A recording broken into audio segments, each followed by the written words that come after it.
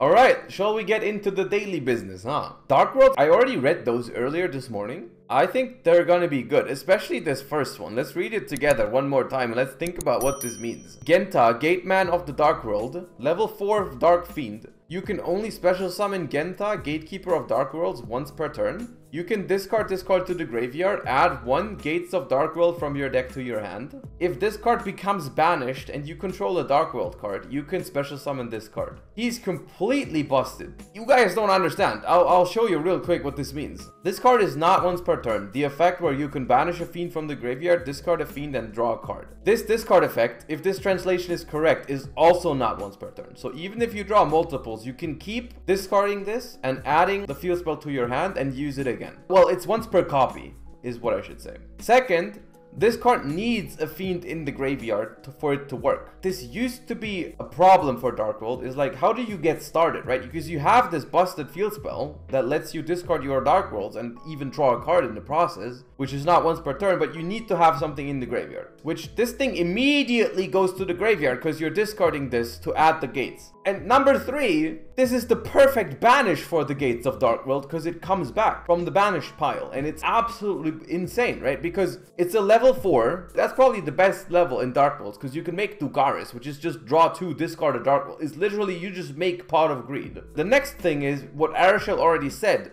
This thing special summons itself, so you can just bounce it with Grapha or the new guy and discard it again for another Gates of Dark World. This card is absolutely crazy. You guys don't understand. Like, this is the best Dark World card ever printed, I think. Just for reference, let's quickly recap the old support that's already been revealed like a month ago. The Big Rainbow is already really good. He does the same thing as Grapha, where you can special summon it by returning to hand, which once again, like I said, really good with specifically this one. But when he's discarded, or if he's discarded, I should say, you add a level 5 or higher Dark World from your deck to your hand. Grapha is the same card pretty much, but instead of searching, Grapha destroys, which this one is clearly better going first, right? Because you won't have a target for Grapha, so that's why this one is pretty good. We have the Fusion Monster and the Fusion Spell, which were both really, really strong as well. Back then when we looked at this, which at this point is probably like 3 weeks ago or something, I already said this has potential to be a good deck. So let's look at the other 2 new cards, which I think I remember them being okay. Pearl Hermit of Dark World is level 1 fiend. You can only use the effect of this card's name once per turn. If this card is discarded to the graveyard by a card effect, you can target a Dark World in your grave, special summon it to either field. Then, if this card was discarded by an opponent's card effect, you can special summon one of your fiends that is banished in hand or in the graveyard to either field.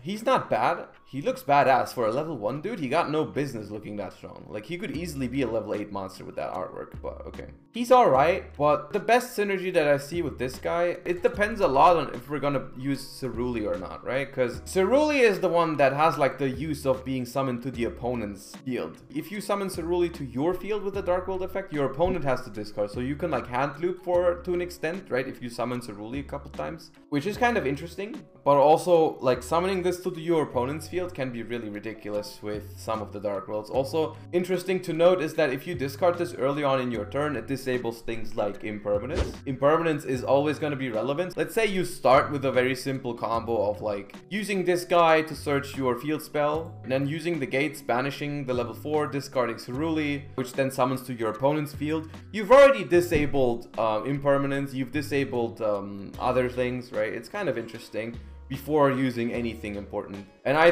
predict Impermanence to be still popular when this comes out. Will Brown get played? If you mean this guy, Bron, then there's no way. If you mean this guy, then 100%. This is one of the best Dark Worlds. Like, out of the current Dark Worlds, you're probably gonna play Ceruli. Maybe, though. That's not a given. You're definitely playing these, right? These are the busted ones. And then we play some amount of Grapha, and then maybe we play Silva/Gold. Let's actually recap, because I don't remember. What does the new fusion do again? When your opponent activates a normal spell, trap, or monster effect, you can make that effect become your opponent. Okay, so this is basically a negate plus it allows you to discard a card which is treated as being discarded by your opponent, which is really, really good, right? So the goal is always going to be to end on this thing, definitely, or summon it on your opponent's turn, because the fusion is quick play.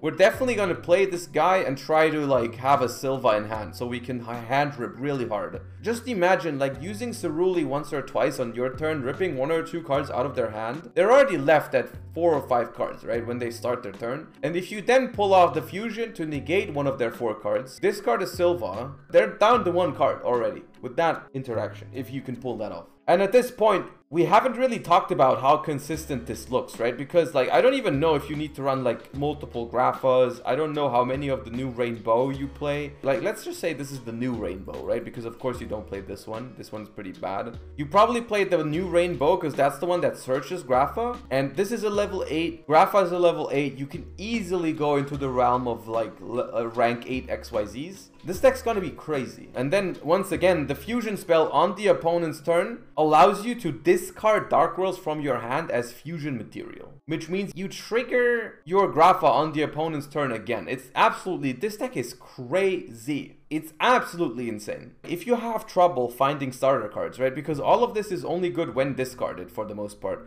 And the Gates needs a Fiend in the graveyard, which this card helps a ton, but you can't really rely on just opening that card. What you can do with this card, right, because this has, during your main phase, if this card is in the graveyard, you can add it to your hand, then discard a Dark World monster. You can play Foolish Burial Goods. What does the spell do again? Continuous spell card, Dark World Library. You can only use the first and second effect of this card's name each once per turn. During your main phase, you can discard 1 Dark World monster, and if you do, all Dark World monsters you currently control gain attack. Okay, so this is the attack gain is not really relevant, but it does give you an easy way to discard without condition. Actually, if you discard something like a Grapha, like an 800 push to every monster, that can be relevant, right? That can definitely be the difference in an OTK or not, because like you push 2 or 3 monsters, that's already like 2400 additional damage. It's not bad. If your monster, whose original type is Fiend, is discarded by the effect of a Dark World card or an opponent's card, even during the damage step, you can discard 1 card, then draw 2 cards. Wait, does this trigger itself? Like, can I use the first effect and then off of the first effect, I trigger the second effect? It should work, right?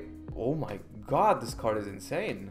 This is another busted card. The only thing that makes this card not completely insane is that it's once per turn. So if you draw multiples, it's bad. You can search this with Snow. Yeah, the thing is, it's a very good starter card, so you might still want to play multiples, right? But you don't want to... Like, Dark Worlds has always been a deck that draws a lot of cards, right? It always had this problem sometimes of drawing redundant cards multiple times, right? So because like the Gates is an upstart goblin, your Browse Dig, your Snow's deck thin, this card is going to draw cards. And look, we haven't even talked about 2 very important cards for this archetype.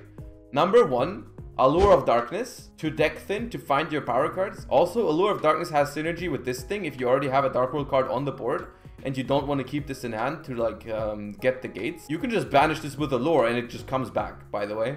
The next thing is Dangers, dude. Have you thought about Dangers in this deck, dude? It's absolutely ridiculous what you can do with Dangers. And I'm gonna be honest, I don't know if something like Scythe is still gonna be around by the time that we get this stuff. Hopefully not. But Dark Worlds themselves don't really care that much about like being extra deck locked, for example. I'm gonna say right now, if there's no like significant balancing to these cards before they release, this is gonna be a top tier deck. Dark World is gonna be top tier. I don't know if it's like tier 0 strong, but this is very strong. Doesn't Shifter shit on them? Yeah, but like most meta decks can't play Shifter because they need their own grave.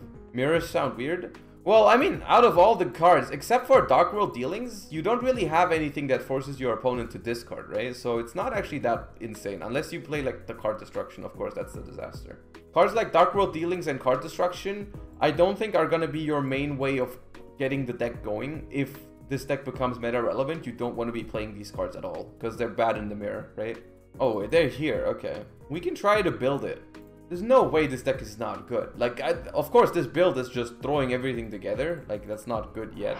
Can I use this if I don't have monsters? No, right? That's a little drawback, right? I am correct. So, with this hand here, we have to start with the Chupacabra here. The question is, do we set this to make sure, like, we don't discard? Yeah, we're just risking. We're just risking it, dude. Alright, 1 to 4. Boom. Boom. This adds level 5 or higher, dude. No, man. This is not okay, dude. Declare. Pitch. Special summon in defense. Oh my god. I forgot to draw for the danger. It's even better than I thought. Ceruli. Effect. Chainlink 1. Chainlink 2. Dark World Library, right? You discard a card, draw 2 cards. Okay, so for the library, we discard Brow. Oh my god. For the Ceruli, we discard Silva. Silva comes back, pops 2 cards out of their hands. Brow draws us another card. No. Yeah, this is what I mean. We draw like so much that we draw multiples of the library. If you balance this out to have like enough things to just keep going, we just fuse by discarding 2, make the Big Daddy. This triggers both of them. We can pop our own Ceruli to give it back, like if we want to use it later. We draw. It's not okay. We can like... I mean, the deck clearly needs some more discard ways, like ways to just discard. But like in this state I've gotten here, opponent has 4 cards in hand. We got this thing, which, let's say they use something, right? I just go, effect, change your effect to I have to discard a card, discard Silva, Silva comes back, boom, you got 1 card in hand. You have 1 card in hand, dude. 1. Wait, no, we can even do more. No, wait. Oh, no, we can use this thing. Oh my god, even on our turn, we use this, we use it to discard Ceruli, dude. Ceruli goes here. Ceruli discards and now they have 2 cards in hand, dude. They only have 2, man, because Silva is also not once per turn, man. And we have another fusion spell. No. The question is not if this is consistent enough, dude. I haven't drawn a single gate to Dark World, and I haven't drawn a single of this. Dude, this card is completely busted, man. And I haven't even used Dugaris. I haven't normal summoned. This deck is busted.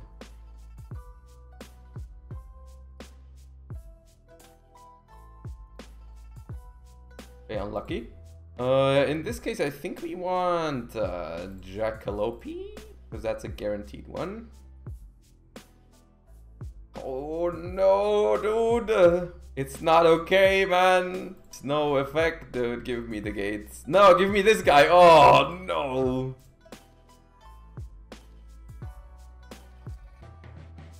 Boop. Effect. Chain link 1. Chain link 2. This adds level 5 or higher. So we get the Silva. We pop the Grapha to draw 2.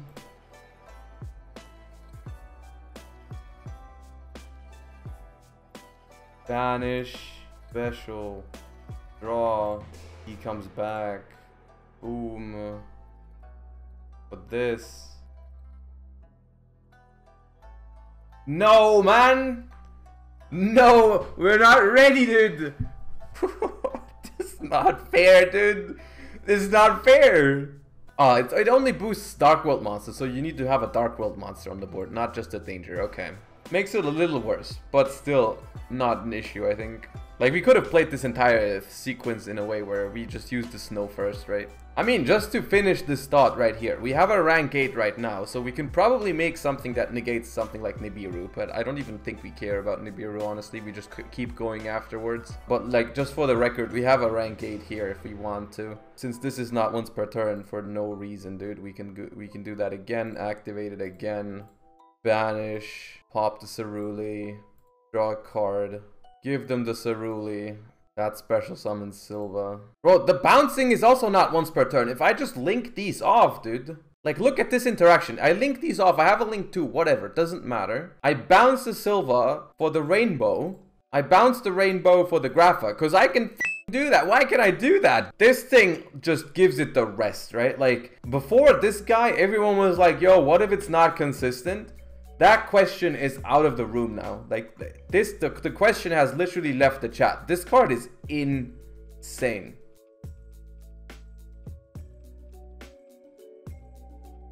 Oh my god, I hit my own Chupacabra. It doesn't matter, dude. We can do so much. We have another... Oh no, we can do this again. The thing is, what are they even gonna do about it with a ban list before the stuff comes out? They can't really prevent much of this. They can't ban Grapha because then this card is completely useless because it needs Grapha as a material, right? Do you really think they're gonna ban Silva? Right, we haven't even talked about Drag Down as well. No, you don't have a hand if you're playing against this deck, dude. You're not playing. You have no choice, dude. You're not playing. This is probably the closest to a guaranteed hand loop we've ever had. Because it's so consistent. It's basically Danger FTK all over again, but like insane. The only question is gonna be, how well can it play going second? Because that was the main thing about the Danger FTK back in the day, right? It could just win going second in that format. We haven't even looked into the possibility of card destruction, which if you resolve card destruction, you just win the game. Besides Floodgates, I don't see what stops this. Like, Dweller, Blockbird, Shifter, of course. All of those stop it.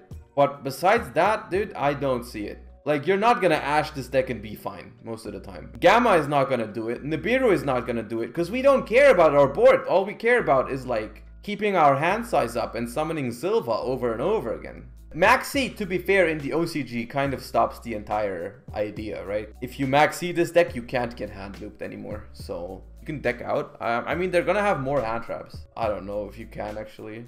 But if you play card destruction, you probably can. Oh my god. Yeah, Droll f***s this. Okay, when do we get these cards probably? I think it's August for the OCG. It's gonna be very, very interesting to watch out for the OCG meta and see what kind of impact they have. I would be very shocked if they didn't have a great impact, even in a Maxi format. Like, all of these cards are so good. You can already bounce it with Akashic Magician, Security Dragon, or switch it with Transverser and bounce it with Grapha. Dude, you're right. It's actually crazy, man. Oh my god. I think if you have one Ceruli and one Silva, you can just recycle both, right? You can Akashic the Ceruli back to your hand, and you can Grapha or Rainbow the Silva back to your hand. So literally, if you have one of each, you can do it like twice.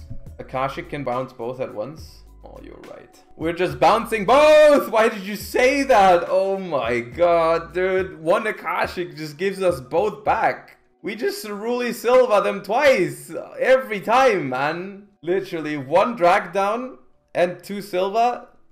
No hand.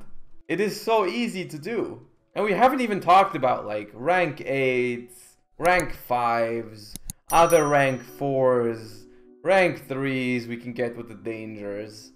Okay guys, I think we forget about this until these cards come out now. This is just gonna break my brain to think that they thought this was okay. I think we're gonna just put this back a little bit and not talk about it, okay?